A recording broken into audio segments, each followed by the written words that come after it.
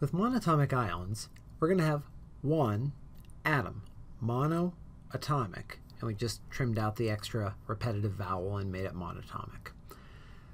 Now, these monatomic ions are going to be pretty straightforward. They're going to do what you expect them to do.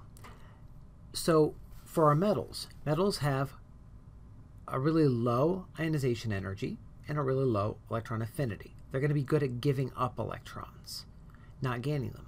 So they're going to lose electrons to become isoelectronic with the noble gas that came before them. So they're inner shell stuff.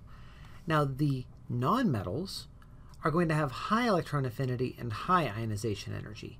They're going to be best at picking up additional electrons, and they'll pick up enough electrons to become isoelectronic with the noble gas. For example, if nitrogen picks up 1, 2, 3 electrons, it becomes isoelectronic with noble gas, which is why it exists as the nitrogen 3- ion.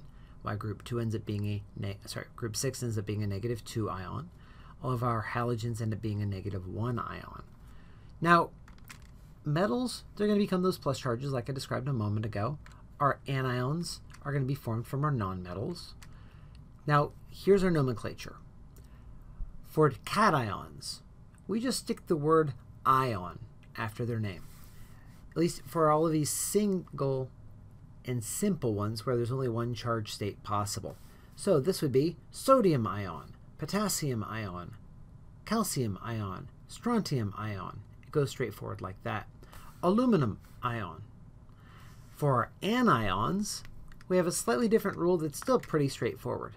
We take the element name and we change it to be an IDE ending. So fluorine becomes fluoride, chlorine becomes chloride, bromine becomes bromide, oxygen becomes oxide, nitrogen becomes nitride. You've probably heard lots of these before in your life. That's the origin of it.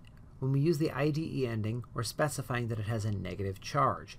Now, I do want to emphasize what something is funny about hydrogen. Now, if you remember back, we said that hydrogen, because it has one proton, it's going to start out as the 1s1. It can end up isoelectronic with a noble gas by gaining +1 electron to become a -1 ion, and that makes it isoelectronic with helium. Or it can lose the electron entirely and become H+, which is what we've already known and loved probably from any time we've talked about acids before. H+, H-. This one is actually so simple that it's got some somewhat complicated behavior. Because it's so simple, it can become either hydrogen ion, that would be its cation form, or hydride ion, when it becomes the negative. Now, you've heard of this in your daily life before, whether you realize it or not. If you've heard of a hydride battery, like a nickel hydride battery, nickel is your cation, hydride is your anion, and whenever you've got a cation and an anion paired, you're going to have them either with matching charges, just opposite signs, or you're going to have enough of them to make up for it.